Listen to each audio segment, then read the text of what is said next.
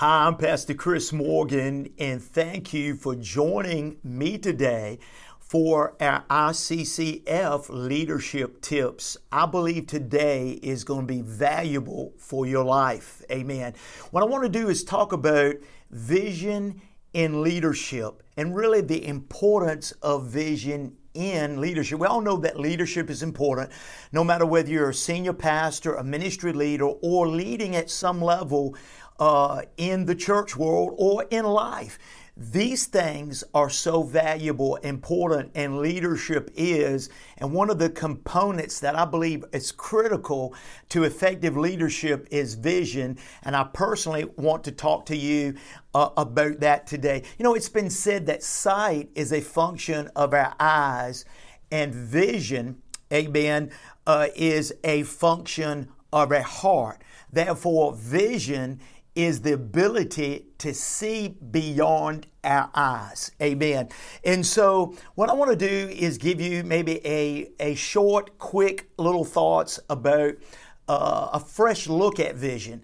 And probably the most important or the most important scripture, or one that talks about vision, you'll find is in Proverbs 29:18. Most people know it says, where there is no vision, the people perish. And what that really means is, without vision or biblical or godly vision guiding our lives, people actually do what they want to do with their lives instead of what God has directed for our lives. So the plans and purposes of life are connected back to vision and God-given vision. So where there is no vision, it says the people perish. Now, what I like to do is give you a couple other translations of Proverbs 29:18 and give you the thought and let you see deeper about vision. The NIV says, where there is no revelation.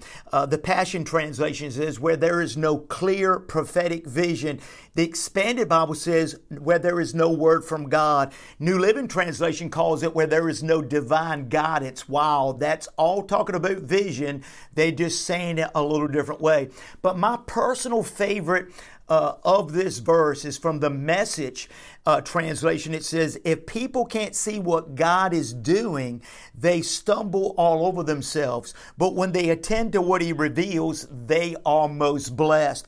So I would tell you this, I personally feel that the best definition of vision is this, is the ability to see what God is saying and doing. I'm going to say that again. When you put it all together, everything we talked about, vision is really the ability to see what God is saying and doing.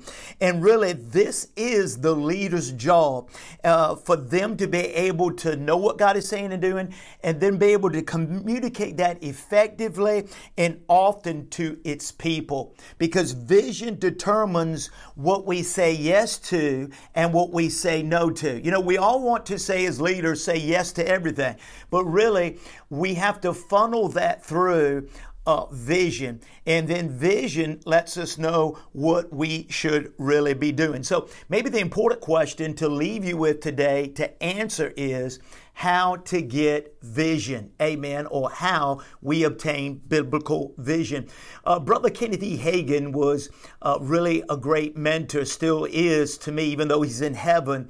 And I remember something that Jesus told him, and that this has stuck with me, and I think about this often. Jesus told him in a heavenly visitation that my ministers primarily miss it in two ways. Now, we're going to talk about this because this is connected back to how to get godly or biblical vision.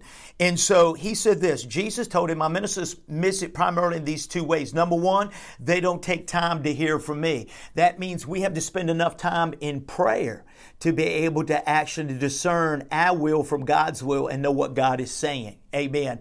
So that we know what to do. So he said, most ministers don't take time enough to hear from me. And then number two, they don't follow the plan that's already revealed in the scriptures. So what are we saying? Well, godly biblical vision is based upon two things, the Word of God and the Holy Ghost. And when we hear from God, both from His Spirit and His Word, because His Spirit is not going to say any different than His Word is, it is going to confirm it.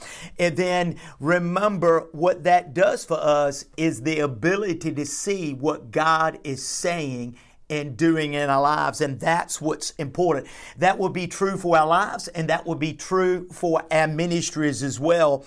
And that's really what I want you to think about today. And that's the value of vision and leadership, and where it plays an important role, because we really need to be able to hear what God is and see what God is saying and doing, and be able to communicate that with others, because by doing that, we lead them into the plan and the purpose of God. Amen. So what I want to say in closing today is thank you so much for being a part of ICCF Leadership Tips. I hope this has been helpful. Remember to subscribe, like, comment, and share this with someone else. And I'll see you again soon. I call you blessed.